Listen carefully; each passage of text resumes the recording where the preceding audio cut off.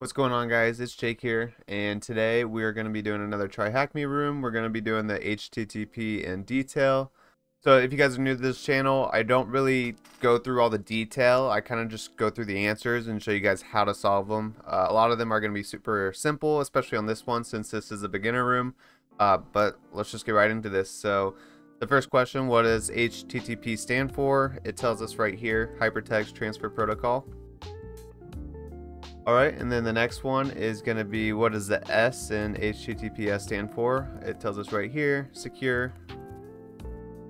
Usually when there's an S in an abbreviation like this, it usually stands for secure. And then on the mock web page on the right side here, if it doesn't load, there's a view site up here. You can press that and it should load, but I think it automatically does. There's an issue. Once you found it, click on it, and what's the challenge flag? So usually when there's an issue like this, it looks like it's not secure. We can click on that and it'll tell us right here. Invalid HTTP cert. Copy that and then we can paste it here.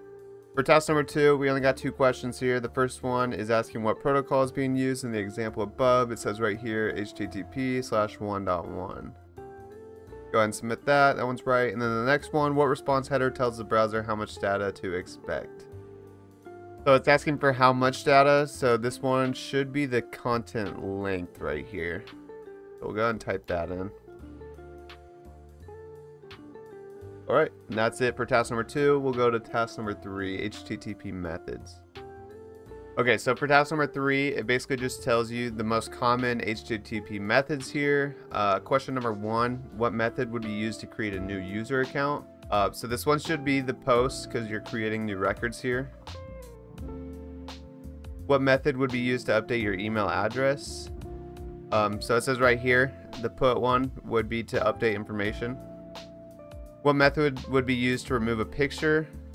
This one would be delete. And what method would be used to view a news article? So that would be the get one, because that's just getting information. Alright, task number 4 is status codes. Moving on to the questions here, what response code might you receive if you've created a new user or blog post article? So this one I believe should be a 201. Alright, that one's correct. What response code might you receive if you've tried to access a page that doesn't exist? That should be 404, probably not found. Yeah, 404 page not found. What response code might you receive if the web server cannot access its database and the application crashes? Looks like that's probably the 503 here. And then what response code might you receive if you try to edit your profile without logging in first? Probably a 405, or no, it'll probably be a 401, not authorized. Okay, and that's all the questions for this. You don't really have to do anything with the websites over here, although I guess it just gives you some examples if you want to play around with. But other than that, we're going to move to task number 5, and that's going to be headers here. So the first question here, what header tells the web server what browser is being used? That one should be the user agent right here. The user-agent. That one's correct. What header tells the browser what type of data is being returned? So that should be content type right here. And then what header tells the web server which website is being requested? That is going to be the host. Alright, that one was also really easy. We're going to move on to task number 6 here. Okay, so task number 6 is basically all about cookies. If you've read this already, that's great. Basically what cookies are, it's mainly just to store authentication. So when you log back into the website, it already knows who you are.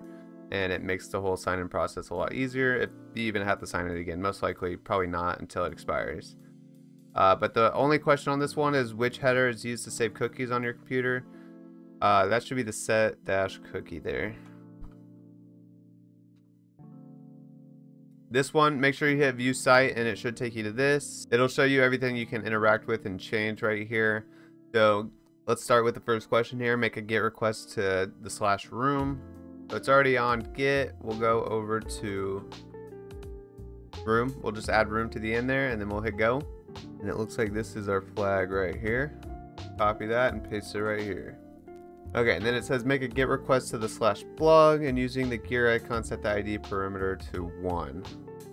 Okay, so same thing. It's gonna be get, so you don't mess with the first one. We'll change this to blog and change this to, we'll do ID equals 1 here. Save that. We'll go. Then it looks like this is our flag for the blog. Submit that. All right, now it's saying to delete a user here, so we'll delete user/1. I think we can delete the perimeter here. Okay, yeah. I don't know if you have to delete the perimeter, but I did anyways. So this is our flag for this one. User is deleted. Okay, so for the next question, make a put request for user 2 with the username parameter set to admin. So it's basically exactly what it says here. So we're gonna put a put request. We're gonna change this to user/2.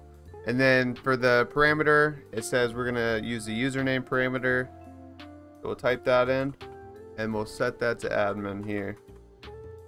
Save that. Username equals admin. Go.